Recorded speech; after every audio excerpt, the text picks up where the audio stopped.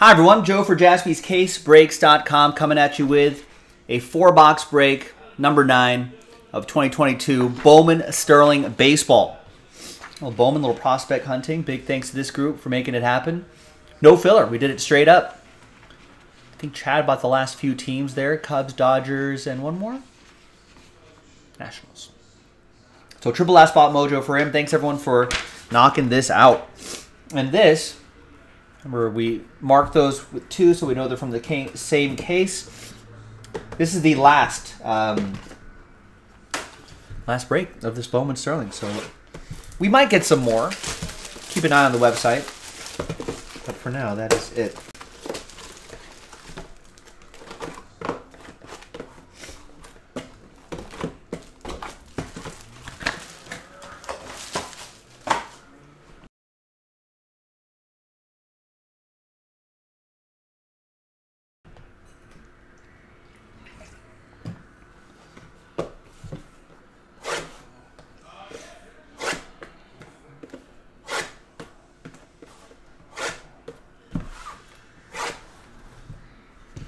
All right, well, the World Series starting on Friday. I think we'll have a lot of time tomorrow to talk about it on Thursday. But what other non-World Series baseball news happening? Adam Wainwright is agreed to a 1-year deal. I guess he wasn't. I know that Yachty and Pujols each said that this was going to be their last year. I guess everyone just kind of expected Waino to go as well, but no. He's planning to retire after the 2023 season, after next season. Terms of the deals have not been disclosed, but he'll be back for a 19th season with the Cardinals. I think he did all right last season, yeah. Yeah, he pitched 90-plus innings, had a 3.71 ERA.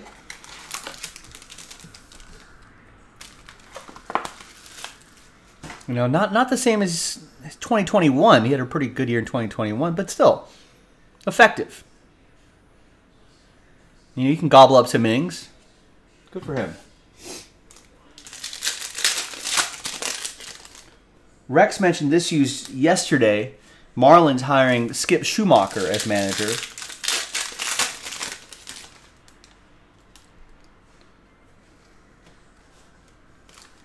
A little more interesting manager hire.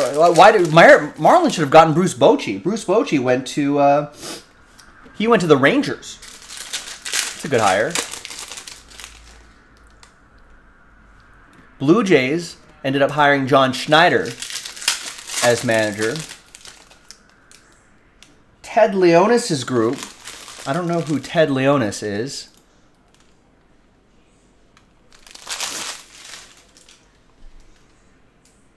Is the clear frontrunner take over the Nationals? Oh, he's already a key factor in the DC sports scene as his Monumental Sports Entertainment owns the Wizards, Capitals, and Mystics. All right, that makes sense.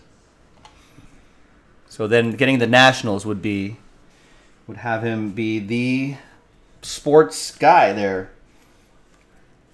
All right, there's Ellie De La Cruz and Sal Frelick for the Brew Crew. Nicholas for the Brewers.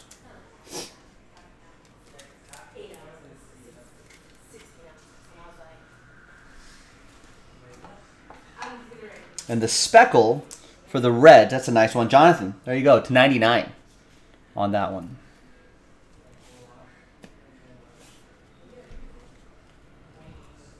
Behind Jake Myers is Jose Ramos for my Dodgers.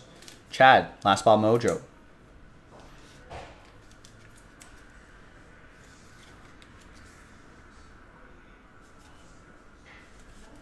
I don't know what a Bo Duke is. And there's Carlos Colmenares for the Rays. Jared O. with Tampa Bay.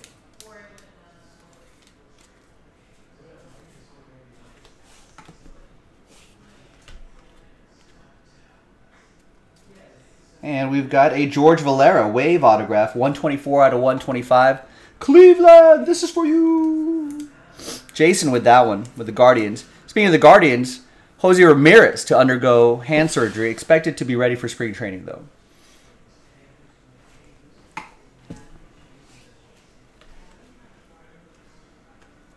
And there's Christian Hernandez for the Cubs. Chad with the Cubs. That's his other Last Spot Mojo team. 70% of the time, Last Spot Mojo hits 100% of the time. Oh, I see. John Schneider was in Dukes of Hazzard. Okay, so Mike's saying that Richard Schneider is an American actor and country music singer, best known for his portrayal of Beauregard Duke in the American television action comedy series The Dukes of Hazzard. Right, they hired him as the manager for the Blue Jays.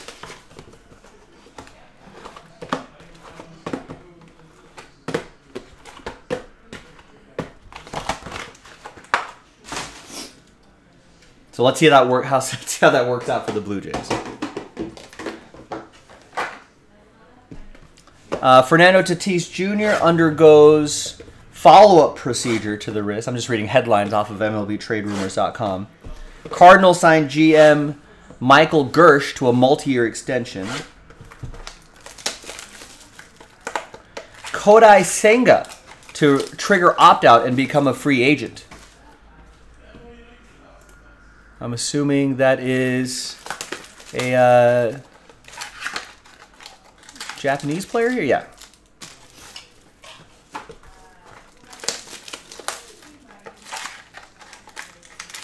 Pitcher. The Hanshin Tigers post Shintaro Fujinami, who is a hitter? I'd like you to be a hitter. No, pitcher. Your qualifying offer set at $19.65 million for this offseason. So guys like Cody Bellinger, who has arbitration year 4, I think, coming up, ARB 4. I don't think the Dodgers are going to be paying him nearly $20 million. To no surprise, I think Carlos Correa signals his intent to opt out of the Twins deal.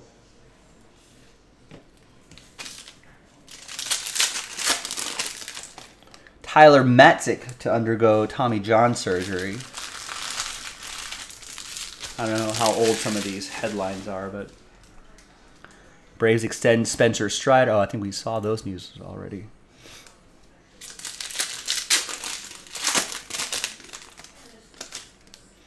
I guess Aaron Boone to return to as manager in 2023. I think these are all... So nothing too crazy news-wise.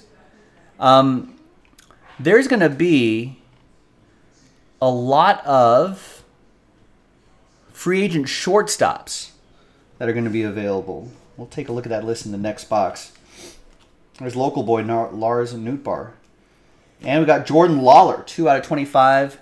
D-Mac and the Diamondbacks. It's the blue refractor autograph for the Snakes. We got a Curtis Mead, 27 out of 150. That will be for the Rays. That's going to go to Jared.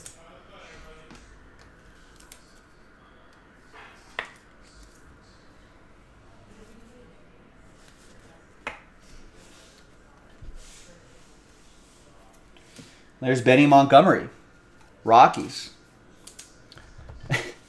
Yeah, John Schneider's going to teach players how to sliding into bases by sliding across the hoods of cars. Has anyone ever done that? Rockies, David with the Rockies. And there's Dario Lorenzo. You can't do it on every car.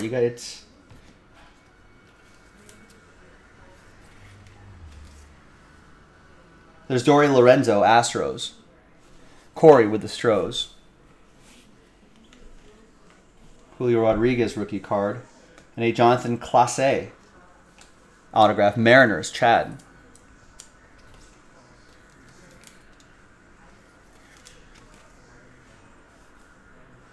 Mariners, Chad.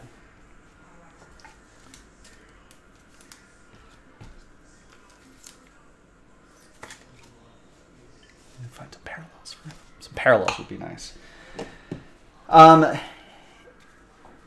most people, when they're sliding on the hoods of a car, the most common mistake is jumping on top of the hood. You just end up making a dent in your hood, and you seem like you feel silly. Now it's much harder. You really do have to kind of glide and slide over there. So it can't. And if the hood is too short or too bubbly, you know, it's got to be kind of a nice long smooth hood that you can, long nose that you can slide across. For me anyway, maybe people that are more skilled at hood sliding than I am could do it on any hood, but it's got to be the right hood, a sturdy hood. Like those older cars definitely had sturdier, they were heavier, right? Sturdier hoods. You were surprised when you saw that, is Anthony Rizzo expected to opt out of the Yankees contract? Wonder where he would go, says Rex. Maybe back to the Yankees. For most players, if you have and it's not all the time, I guess, but most of the time, if you're a player that has an opt-out and you had a decent season, you're opting out. And I think Rizzo probably had better than a decent season, right?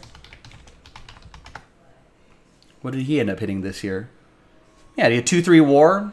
That average could be a little better, 224, but he hit 32 home runs, 75 RBIs.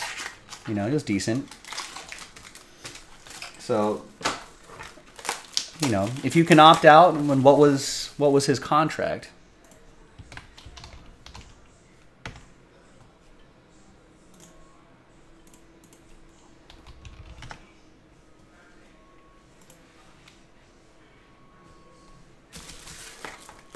He's making $16 million.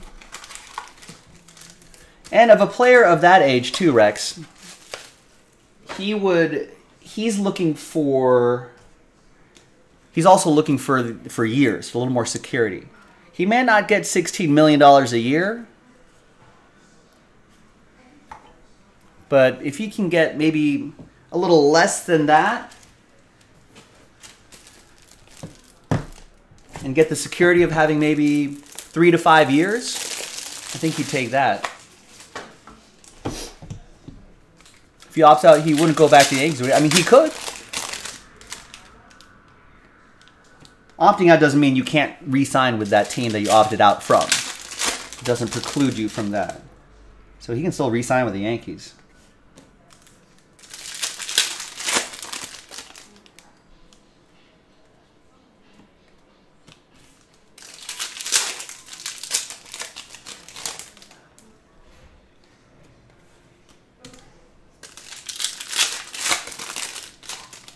So yeah, I mean, he had a pretty decent season. He was pretty healthy for the most part. If you can opt out, you're going to opt out. So Julio Rodriguez, another one.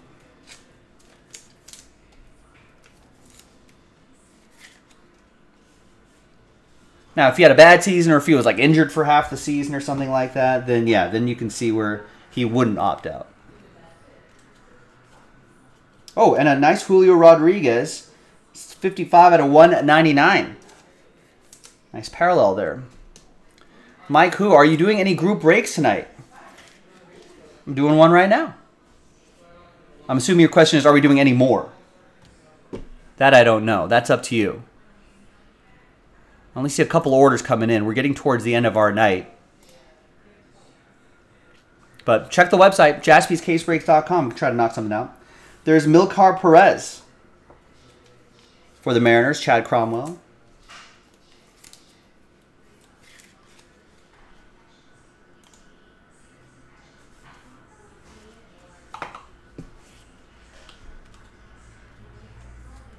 And behind Stuart Fairchild to 75 for the Mariners is an orange parallel.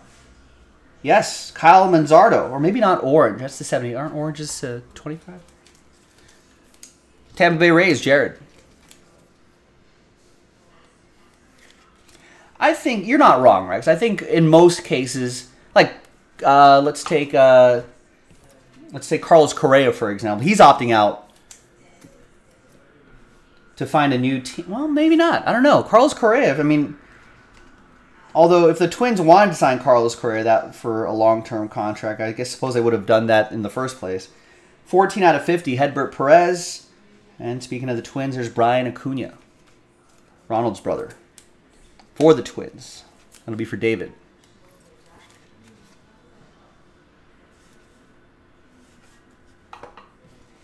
But I guess the situations are a little different. I think Carlos Correa wants to get like that big, whatever he can get, big 7 to 10 year deal or something crazy like that. Whereas Rizzo's situation's a little bit different.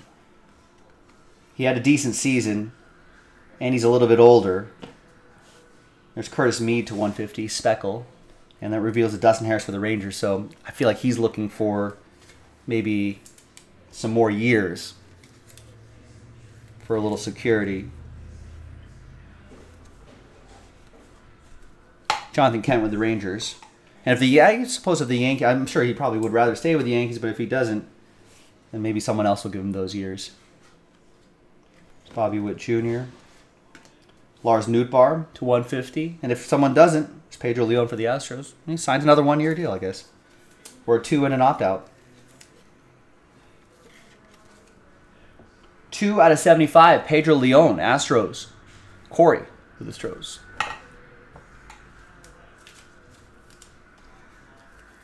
Yeah, this is the... we will soon be in... for most teams, for 28 teams, they are in the silly season.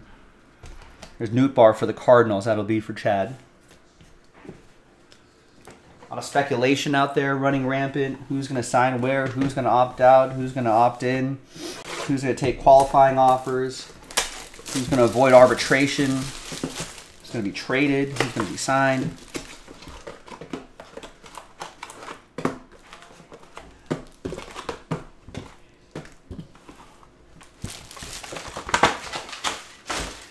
I think one of the bigger positions that have a lot of free agents is the shortstop. So we saw Carlos Correa opting out. So he'll be a shortstop. I guess we have to wait to see if Xander Bogaerts is going to opt out. I mean, I think he might. He's got 3 years, $60 million left on it. That's $20 million a year. I feel like he thinks he can get more than... He should be able to get more than $20 million a year. Somewhere. You know, salaries rise incrementally every year. So I feel like he can... what could he get?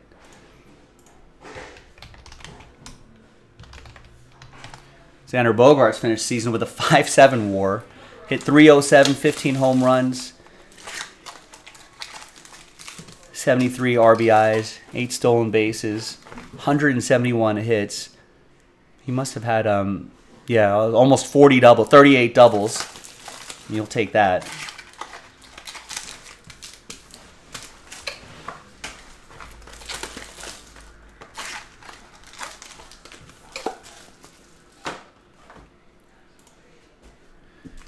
And then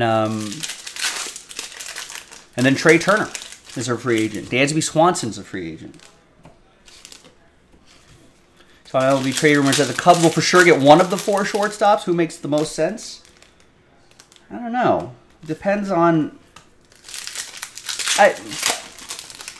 the Cubs have to have like a degree of self-awareness that I don't think they have. I think they think they're going to be a playoff team next year.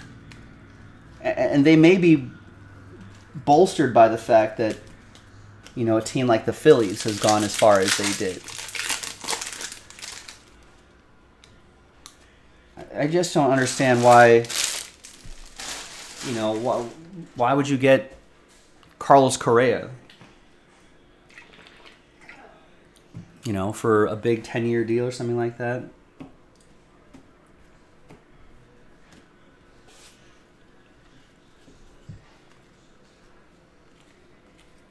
There's Ian Lewis, 10 out of 50, and Pedro Pineda.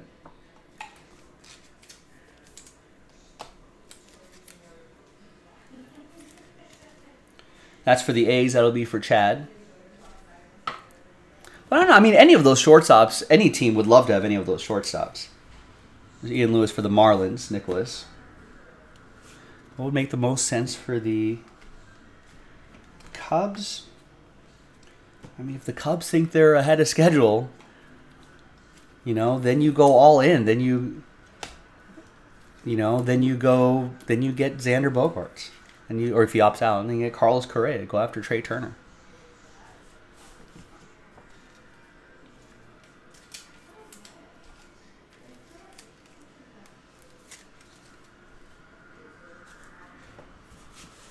Jalen Polanco will go to Michael and the Pirates. There's Gavin Sheets to 99. Speckle and Trey Sweeney for the Yankees. That will be for Corey.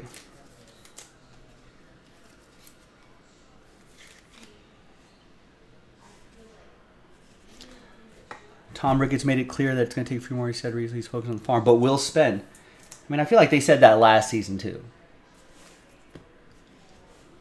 But I don't think they really did. And I don't think they really are. Ooh, nice. Benny Montgomery. I like this design. 1999 Prince. That goes to David and the Rockies.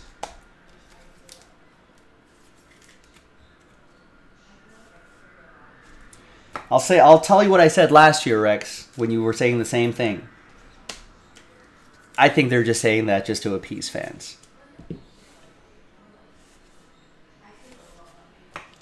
Bobby Wood Jr. will go to Nick and the Royals.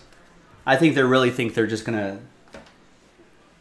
I mean, now's not the time to be signing free agents. I think it's time to, keep working on that farm system, and see which group of youngsters kind of start emerging and evolving together as a group. You know, there's Liover Peguero, nice. Michael with the Pirates, and then once you get like a core of like. I don't know, look at the Mariners. Once you get like a core of players, you know, that are performing well together and are kind of evolving together, then you pull the trigger on like a Luis Castillo, like they did. You know, you pull the trigger on you know, Robbie Ray was mixed results, but you kind of pull the trigger on signing a player like him. You know, that's when you kind of strike. I feel like it's a little early. That was a nice refractor for that Julio Rodriguez kid. He's pretty good. So, I mean, I think the Mariners are a great example. They kind of kept building up their farm system. They moved Robinson Cano. They got some prospects back. They're a little ahead of schedule, I think. And then they looked great this regular season. You know, and then they started making the trade. Let's try to add that. Let's try to add Robbie Ray. Let's try to add Luis Castillo at the deadline. Let's try to do that sort of stuff. I think that's what the Cubs need to do. Kind of shed some old payroll. Get that off the books, get some older players off the books, start playing the kids, and start seeing who's going to be the real deal. From prospects to major leaguers is such a different thing, you know? And some of the best prospects won't make it. Some prospects you didn't think were anybody will make it. If you got a core handful of people, handful of hitters, some defensive guys, a couple pitchers, then you can start thinking a few years down the line, what are some free agents I can snag up? Because the Cubs can spend money. But once they got a core, then it's going to be a lot more attractive for, you know, whoever the next Jacob deGrom is going to be in a little bit. So there you have it, folks. 2022 Bowman Sterling Baseball, 4-box, pick your team 9 in the books. I'm Joe. I'll see you next time for the next baseball break. Check out our 128-box World Series mixer, jaspyscasebreaks.com. Bye-bye.